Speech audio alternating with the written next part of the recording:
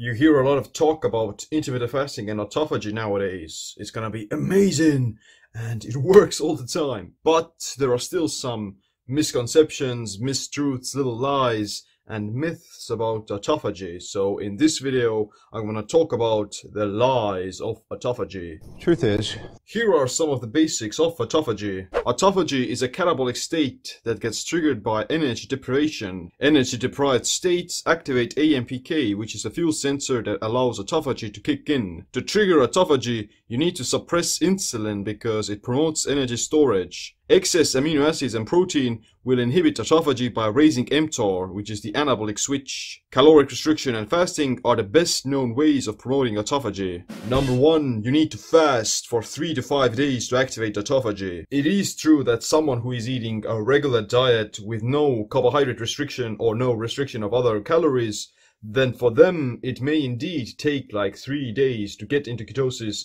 and to activate autophagy. But there isn't a definitive timeline for autophagy that applies to all the people. Autophagy is regulated by the balance between mTOR and AMPK. So that balance is also going to differ between people and based upon what kind of a diet are they following. You can definitely speed up the process of going into the therapeutic zone of ketosis and autophagy by having a lower carb diet and not over consuming protein either, so it's gonna change variously. Number 2, you get autophagy on a 24-hour fast. Some people say that you get autophagy by fasting even as little as 16 to 20 hours, which isn't that easy. Here's the reason. You don't start fasting immediately after finishing your last meal because you need to first digest the nutrients you ate. The post-absorptive state of metabolism lasts about 4 hours after the meal you've eaten. In reality, you only enter a real fasted state after 5 to 6 hours of finishing your last meal, because you first need to digest the nutrients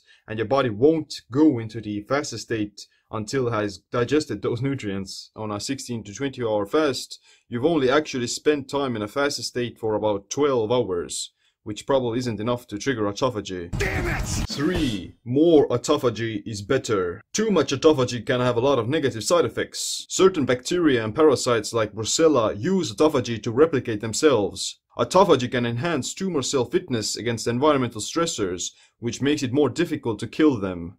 However, sometimes it can help the cancer survive by feeding it. Too much autophagy can also lead to muscle wasting and sarcopenia, which will jeopardize longevity. Autophagy is an amazing thing with a lot of health benefits, but it's not ideal all the time. 4. Autophagy is starvation. Technically, you are starving, but I think it's the wrong way of looking at it. All people have some body fat. Body fat is stored energy that the body can use to feed itself. Even lean people with around 10% body fat have about 40 to 50,000 calories. That's enough to survive for weeks and months. Autophagy breaks down old proteins and cells that will be used for energy again. Under energy deprivation, the body is forced to recycle its weaker components that wouldn't occur while eating. Basal autophagy also increases longevity and lifespan. It's the central component to life extension seen in caloric restriction. starving. Number 5, autophagy makes you build muscle. To build muscle, you need to also trigger muscle protein synthesis, which requires the consumption of proteins. While fasting, you're not getting protein from food, which keeps the body in a catabolic state of breakdown, as opposed to anabolism of growth. Theoretically, autophagy can break down some of the old proteins inside your cells and use that for protein synthesis, but it's still very impractical and very almost impossible to do, because you also need some of the key anabolic amino acids like leucine. There are some rare occasions where someone who is very overweight, they can build muscle and lose fat at the same time if they don't have a lot of prior weightlifting experience and they eat at a caloric deficit. But to build muscle on these very longer extended fasts, that's gonna be really difficult and almost impossible. Number 6, autophagy eats loose skin. It's said that autophagy can eat up loose skin and tighten it up after you've lost a bunch of weight. However, that's only true to a certain extent. A 2014 study in Japan found that aging fibroblasts have decreased autophagy.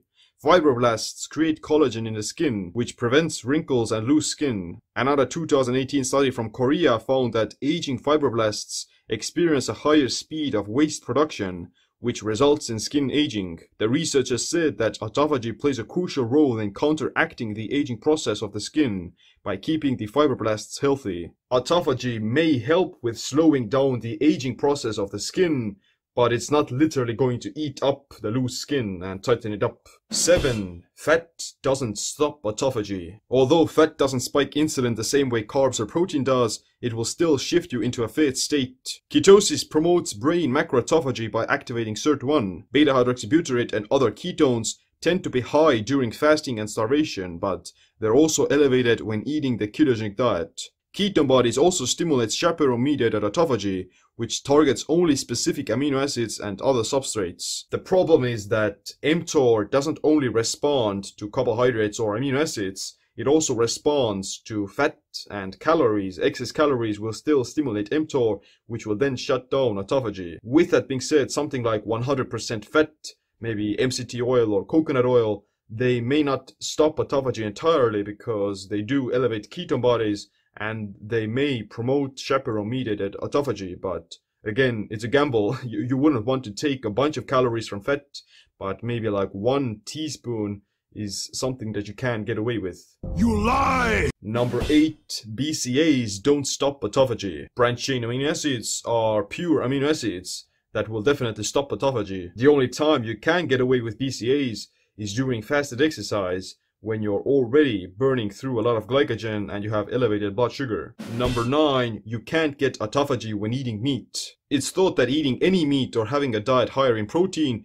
means you'll never get autophagy for the rest of your life and you'll accelerate aging. When it comes to autophagy, then the eating frequency is the most important thing. You can still stop autophagy by eating a high-carb diet 3 times a day, even if you restrict your protein and you consume no meat. Likewise, you can still get autophagy on a carnivorous diet, high-protein diet, if you practice some form of caloric restriction, because it induces additional energy deprivation on the body. Carbohydrates and insulin are also one of those things that will stop autophagy because of activating mTOR, so it's never that one size fits all and it's never that black and white. Number 10. Fructose doesn't break autophagy. Fruit breaks autophagy and inhibits with ketosis because it refills your liver glycogen. Most of the balance between mTOR and AMPK gets mediated by the glycogen content of your liver. The liver is like a central hub for nutrient status and energy metabolism. Fruit isn't bad and it's healthy in some amounts, but it's not this sort of a pure food that keeps you in a fasted state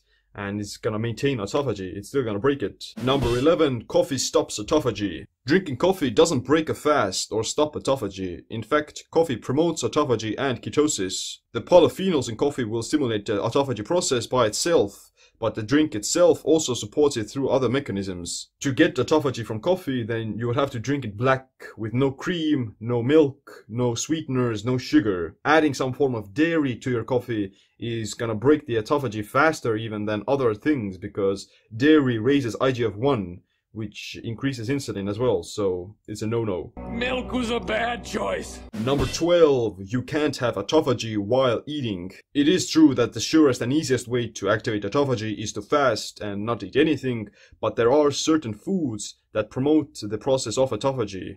Sulforaphane from broccoli and cruciferous vegetables increase autophagy. Curcumin, turmeric and ginger increase autophagy. Resveratrol from dark berries, red wine and skin of grapes increases autophagy. Polyphenols from dark pigmented berries and vegetables stimulate autophagy. And medicinal mushrooms induce autophagy as well. The caveat to this is that you probably still need to practice mild caloric restriction to gain those benefits. But these foods are simply a few examples of that you can still stimulate the cleansing process and stimulate autophagy with food. If you want to know how to increase autophagy without fasting, then check out one of my videos about it. And lastly, number 13, exercise stops autophagy. Besides fasting, the second best way of promoting autophagy is to exercise. Exercise induces autophagy in peripheral tissues and in the brain. That's why I think the perfect combination for health is to practice intermittent fasting and do resistance training. If you want to know how to combine them together for optimal autophagy and muscle growth, then check out my book, Metabolic Autophagy. But other than that, thanks for watching this video. Make sure to click the like, subscribe, notification bell as well. My name is Seam. Stay autophagic, stay empowered. You lie!